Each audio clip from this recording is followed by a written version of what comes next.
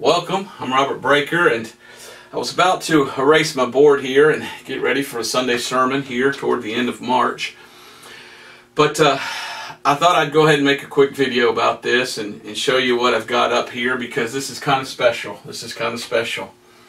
Today is the 23rd of March, and yesterday we had a blessing. My daughter was starting to show interest on how to be saved and was asking questions, and I sat her down and went through it with her and used the whiteboard behind me. And on the 21st, my wife said that she was in the car and was beginning to ask some questions. And of course, kids ask questions.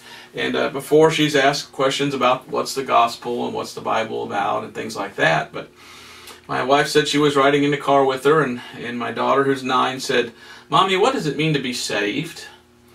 And so my wife talked to her a little bit, and she says, well, I wanted to know if she was serious, if she really wanted to know. So my wife explained some things while she was driving, and she saw that my daughter kind of lost interest a little bit. She listened half, but then just kind of stopped.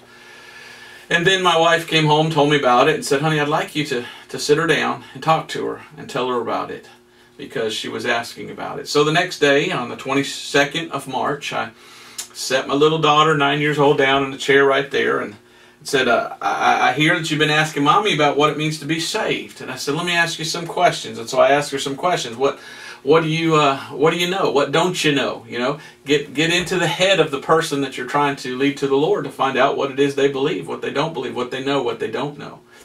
And we've taught her well. And I think we did right by giving it to her little by little and waiting for the Lord's time, for the Lord to work on her heart. And that's what we did. And so here's the board behind me that I went through, and a lot of folks have been emailing me, Brother Breaker, how do you lead a young person to the Lord? How do you take someone who's a child, how do you tell them? I said, well, the same way you tell everybody else. You don't dumb it down. You tell them the same way that you tell anybody else how to be saved. And so I started over here with, are you a sinner? Do you know what sin is? And I showed her verses about sin, and I said, do you know what hell is? And hell is where you go to pay for your sins. And do you know about hell? And I said, if you were to die right now, where would you go? And she said, hell. I said, so you realize that you're lost? You realize that you're a sinner? And she said, yes. And so I said, okay, well, do you know where sin came from? We went back to the Garden of Eden, and I showed her about Adam and Eve, all stories that we had taught her over the years. And then I said, do you know about how to receive forgiveness of sins in the Old Testament? And she said, well, I know about Cain and Abel and the sacrifice that Abel gave, and how he killed that poor lamb. And I know in the Old Testament you had to bring a lamb and sacrifice that lamb. And I explained it to my daughter about the blood and how you had to have a substitute in your place for your sins, and how to have forgiveness of sins in the Old Testament. It came through a payment. It was through the blood, and you had to have a sacrifice of blood, for the blood is what gives you remission of sins or forgiveness. And then I showed her the New Testament. I showed her Jesus, and it's great. She's 9 years old and she could read, so I was able to take her to the Bible and have her read the verses. I had to read the verse about, behold the Lamb of God, which taketh away the sin of the world. And I said, isn't it interesting that Jesus Christ is called the Lamb? And I showed how Jesus Christ died on the cross for her sins. He died to take away our sins, our substitute. And I'm giving her verses to read, and I'm showing her these things. And I could tell the Lord was softening her heart. And I saw some tears start to well up in her eyes. And I showed her how to believe, and what the Bible says that you believe, that you trust in the blood of Christ, Romans 3:25. I showed her 1 Corinthians 15:1-4. And my daughter made a profession of faith. I asked her, are you saved? She says, yes. Yes. I said, when did you get saved? She says, right now. She says, I believe. I said, what if you died right now and you stood eyeball to eyeball with God, and God says, why should you let you into heaven? And she says, because I believe in your blood. I trust what you've done for me. And she had some tears running down her face, and I had a couple starting to well up in my eyes, and it was just a great blessing to be able to show my daughter what the Bible says about how to be saved, and to be able to be there as she trusted Christ, trusted the gospel of salvation for her.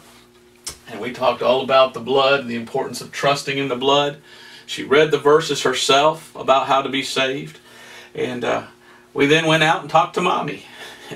And Mommy, she was almost overwhelmed. She tried to talk her out of it. Are you sure? Are you sure? Are you really sure?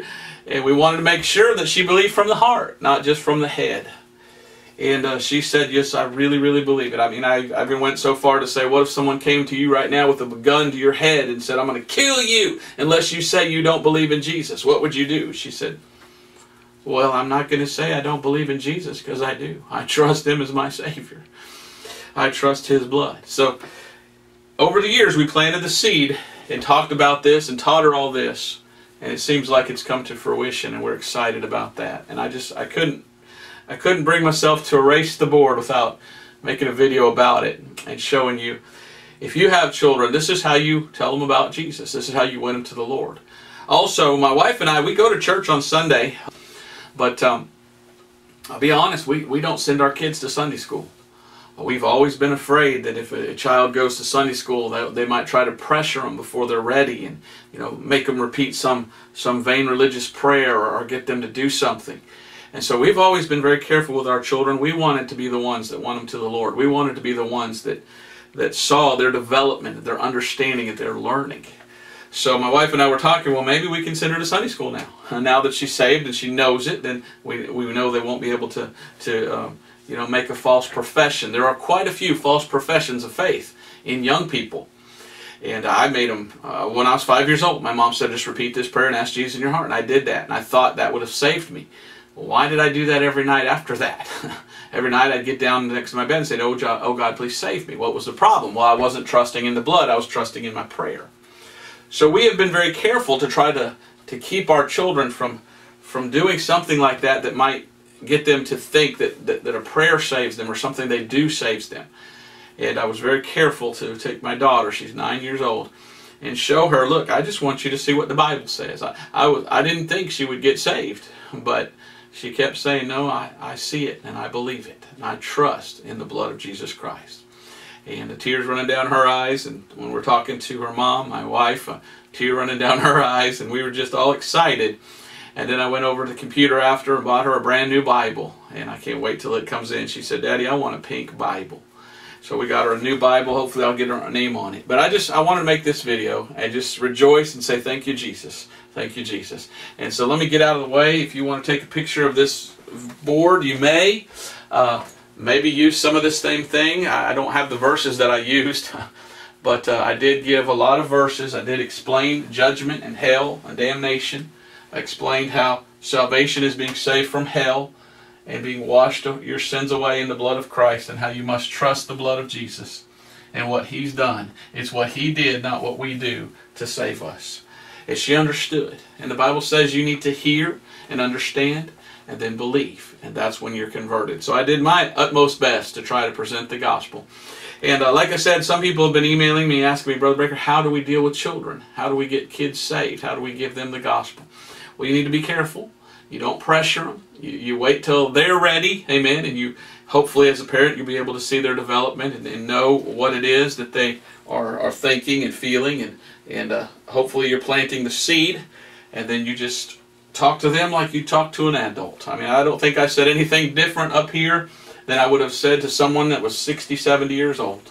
I would have given them the same gospel that I give to everyone else.